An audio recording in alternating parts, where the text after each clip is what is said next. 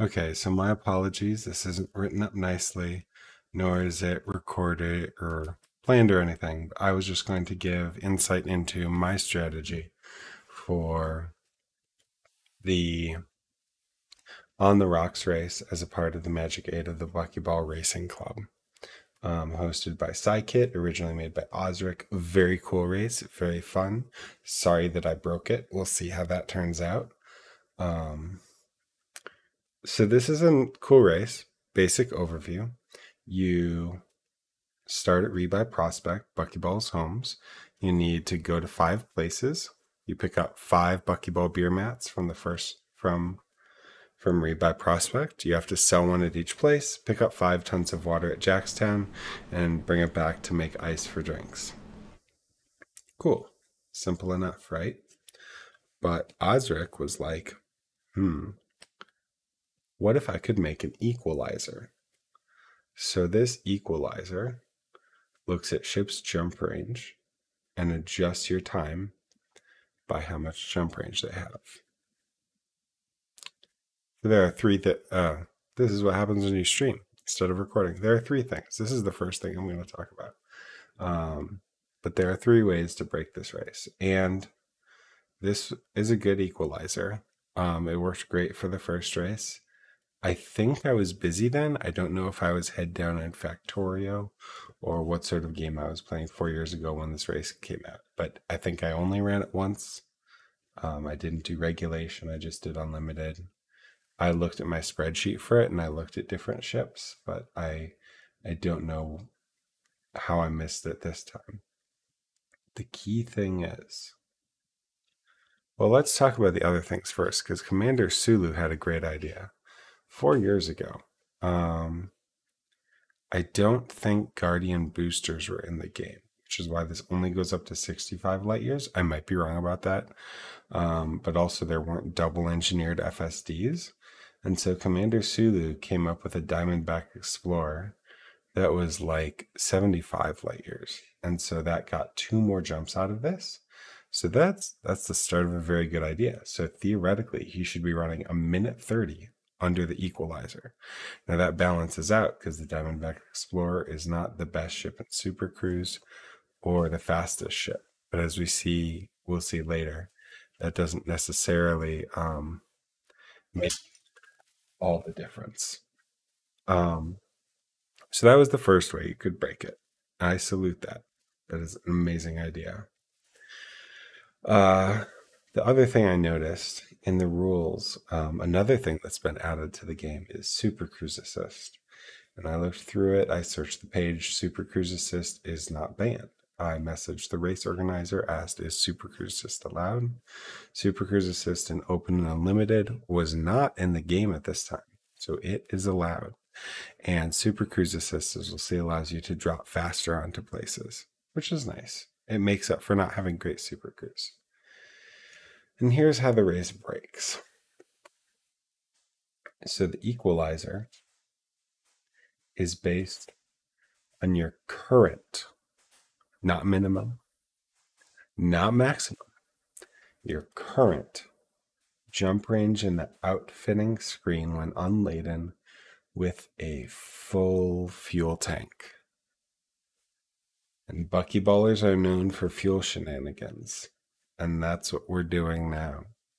So if we think, what is the way to get a ship to jump further than it would with a full fuel tank? The answer is obviously empty the fuel tank. But that doesn't get you a lot more range unless you make a ship entirely out of fuel tanks. So that's what I did. And so here's my spreadsheet. This stuff, which is just like me making up estimated times and doing stuff with EDTS. This is from 4 years ago, so this top part. And I basically found out, unsurprisingly, that Osric's equalizer was perfect. The estimated time adjusted for all classes was 26 minutes and either 50 or 5 seconds, and it wasn't that different. That's just because EDTS thinks you can fly faster. It's fine. And this was the jumps and whatnot. But this time I noticed the fuel thing. And I was like, a loophole. This is what Brewski likes. Space bears love loopholes. They just sit in loopholes and eat them like donut holes. And so I copied this here and I began thinking, okay, I looked at top range ships and the biggest ships because I thought that maybe since those had the most fuel, those would work. I think in the end, it's kind of based on proportion of max possible fuel to hull weight. But I'm not actually that. I didn't have the programming chops to load all the ships into the game. But as you can see, I tried a selection of like 10 ships here. And I would design a build that I felt was good. And I would note down the unladen range versus the max range. And then I would note down the delta. So if the cutter has an unladen range of 24.91, that gives it a bonus of 4 minutes, 30 seconds. And if its actual range, its max range is 39.92, that means it's flying around the course. It should be picking up 3 minutes. And 4 minutes, 30 seconds plus 3 minutes gives you 7 minutes, 30 seconds. I also noted like its speed and its boost and eventually its fuel to tonnage ratio. So 7 minutes, 30 seconds seemed pretty good. The Type 10 only gets a differential of 4 minutes, 30 seconds. The Type 9 gets 7.5 minutes, but it's significantly slower on the speed and boost. The Dolphin, depending upon the build, didn't look that great. It only is getting you 5 minutes. The Eye Courier is not bad, but we'll see the problems with the smaller ships later. DBX is not good at all because the problem is when you weight down the ship, like a DBX, to take it to a lower range, you are reducing the proportion of the ship that is fuel tanks. And that you want as much of the ship to be fuel tanks as possible because that's fake weight, which allows you to artificially lower your range. Crate Phantom was decent. The Hauler looked amazing at 9 minutes. So I think I began with the cutter and I only looked at the Hauler later. Adder was good. The Orca was good. All of these might be viable, but the cutter sounded cool. And there were a bunch of Imperial ships at the top of the list. So I began by trying out the cutter. I went here. I filled it with fuel tanks, a cargo rack, a Super Cruise Assist, max thrusters, max frameshift drive, close to a max power distributor, all to push it down to 25 light year range when filled with fuel. And it should be going at 40 light year range when not filled with fuel. This was very cool. So I built this cutter. I took it out. I made 3 or 4 runs. The problem with this cutter, we'll see in this clip here, is that you take it in and I don't know quite how the calculations work, but it does not want to stop. And even if you boost away, it just goes pop. It's very delicate. Apparently, if you make an empty cutter and stuff it with fumes, it explodes. Very strange. And this was another time that I was trying to land at an asteroid base with my small child commenting.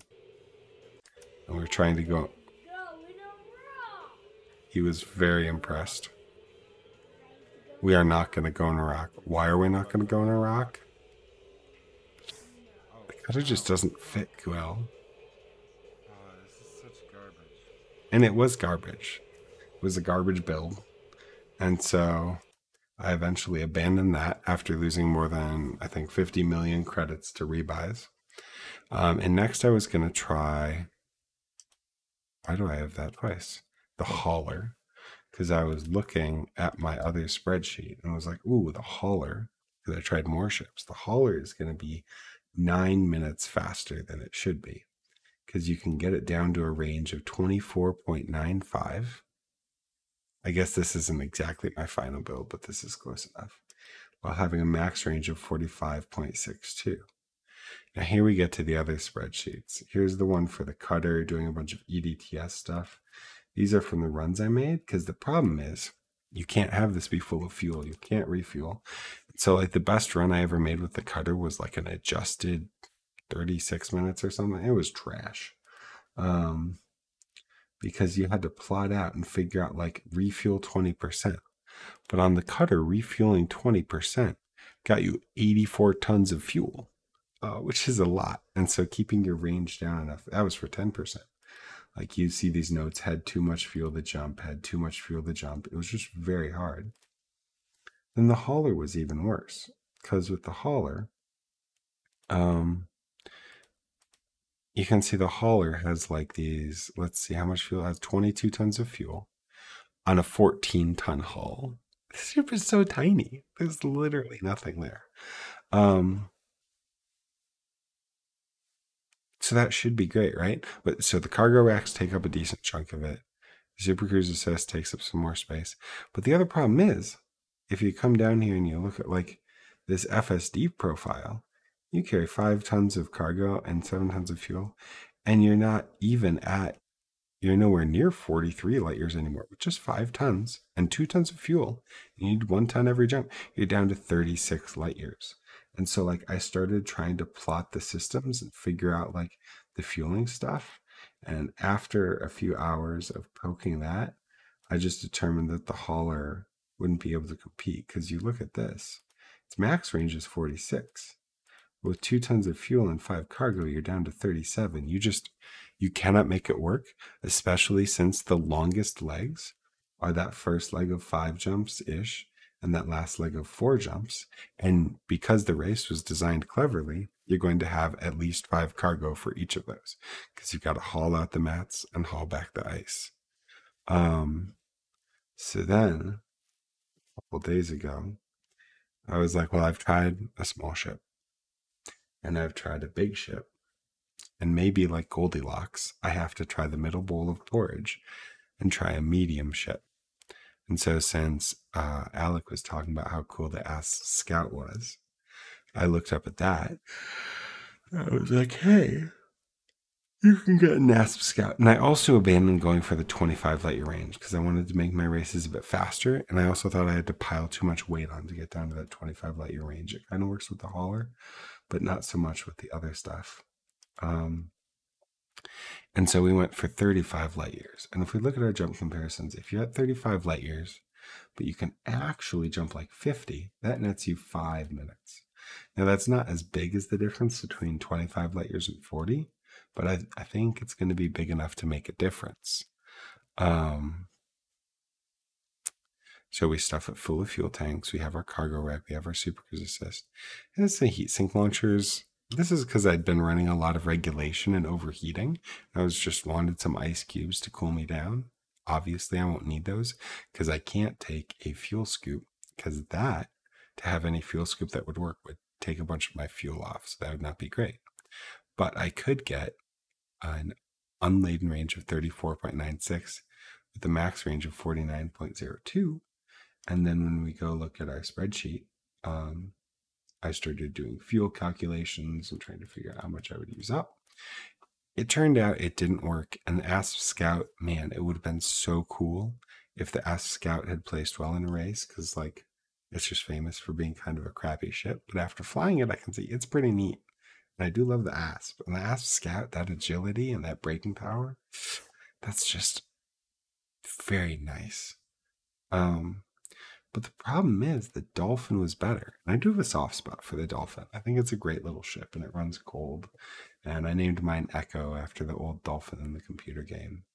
So I've ended up finally building the Dolphin. The Dolphin has more fuel, 80 tons as compared to 96. So it's got a higher proportion.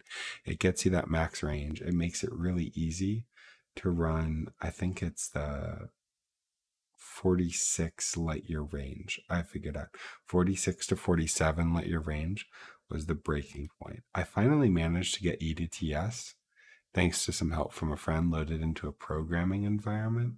So now I can have my little notepad here with my EDTS thing and load it up and then just run it.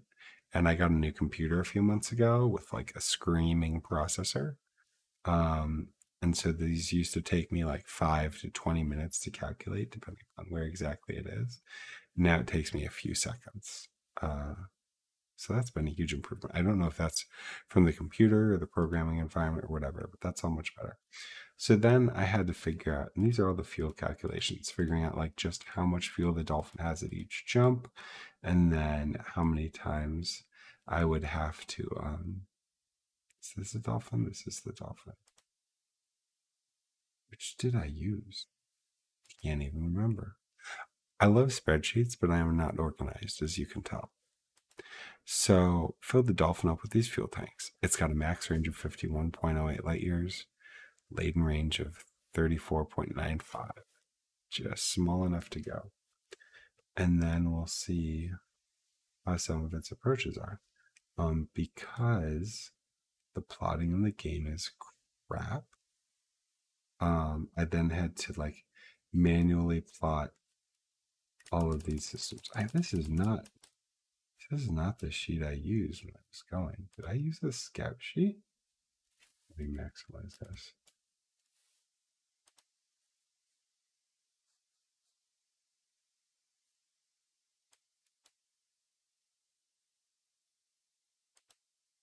I don't even know what sheet I had open now when I was running, because I didn't go to trianguli sector.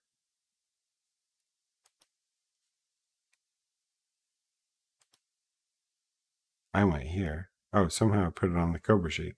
Yeah, so here's the actual stuff I did with the dolphin, and you'll notice like I had some mistakes. So I had to go the first leg, refuel, go to the second leg, don't refuel, because then I had some big jumps to make on that third leg to Ida Kagati, and then refuel twice. Then I had to like be at or below 30% fuel at this last stop. Then there I had to fill the mass because there's no scoopies here. I had at least one run blown to that. And then I had to like hot scoop the last segment. So that's pretty much the strategy. And I hope you enjoyed finding that loophole. We can look and see how the run went. I'm going to turn the volume down and just kind of speed through it, see if there's anything interesting.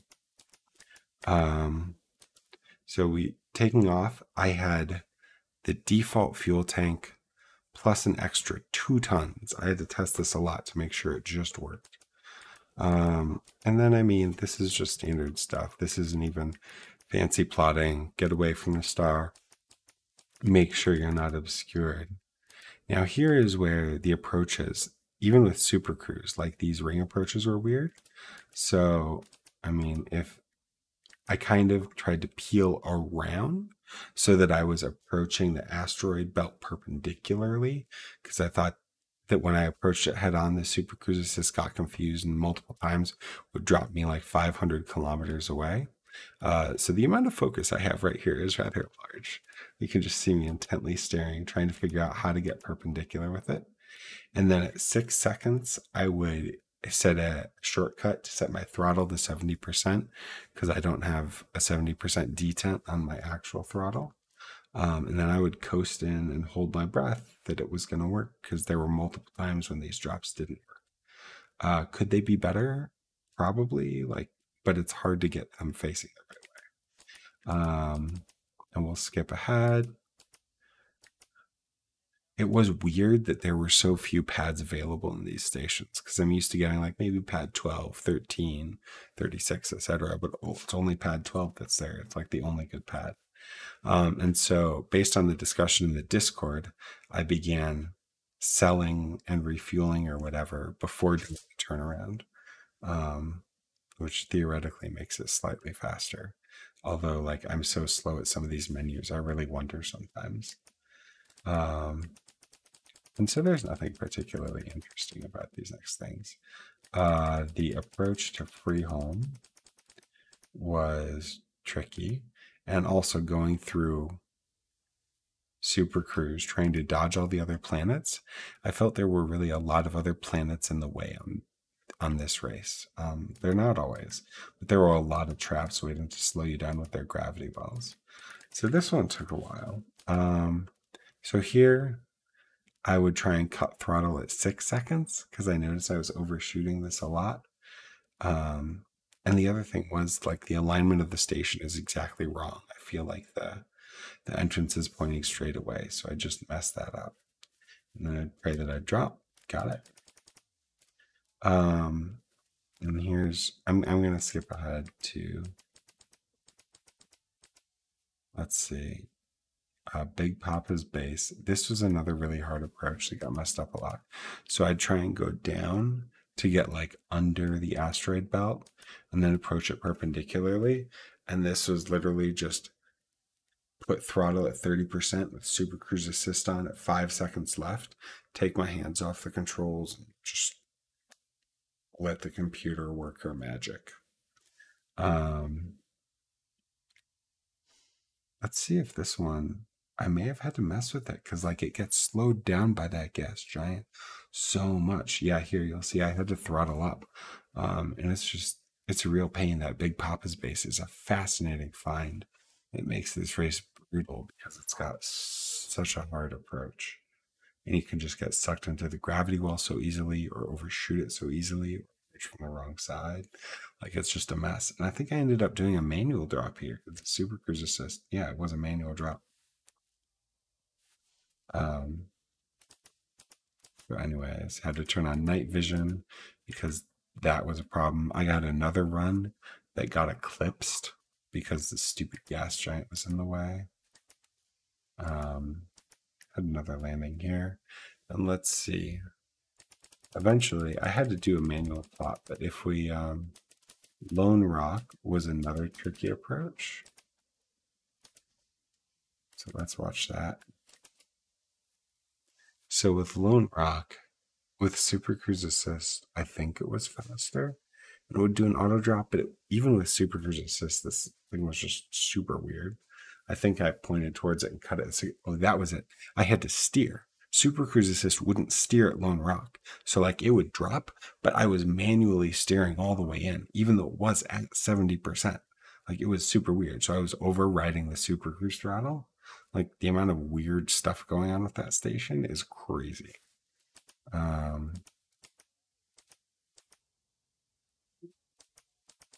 So then we get to Falcon with Jackstown. Jackstown had a pretty standard approach because it's just orbiting around it. So you can just come in hot and boom, there we go. It's fun when you like teleport through those, through the asteroids as you're dropping in. Always makes your butt clench a bit. So here's where I think it may have been faster to go down because this had to have a cell and a buy. I didn't have to refuel or repair, but this is the one where I had to make sure I was at 30% fuel here. And it can't have been 30% of fuel. It was like 30% of a regular tank of fuel. Not so you see how much a jump takes up because this dolphin can carry a ludicrous amount of fuel. So I had to go here.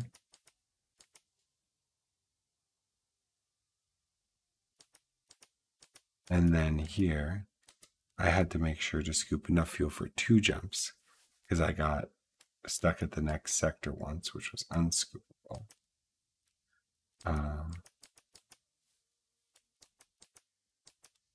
And then I managed to make it all the way home to Fullerene.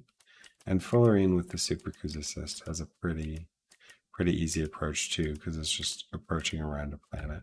So you're able to drop it down at 5 seconds and hop it in. There may be a faster way to do Super Cruise approaches. I know there was a race based on those like 6 months ago, but hell if I can remember something 6 months old.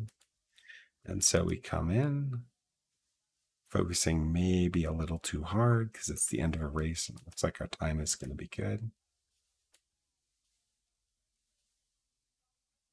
And managed to have a rough but alrightish landing with our Dolphin. Dolphin's a sweet little ship. I think it's underrated. Then we fill up that fuel, which takes our range down to 35. We sell our water.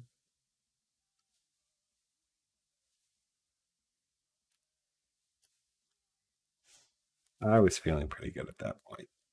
Plan finally came together after trying 4 different ships and like 12 different runs just to make it, maybe more than 12. I don't know. There were lots of ships that exploded or ran out of fuel or other issues. And then let's skip to the outfitting and see it is jump current 35. There you go. Hope y'all had an excellent race. Thank you so much, Sidekit, for running it. Sorry, Osric, that I broke your equalizer. If you want to brainstorm with me on how to fix it, I can try. And see y'all next month.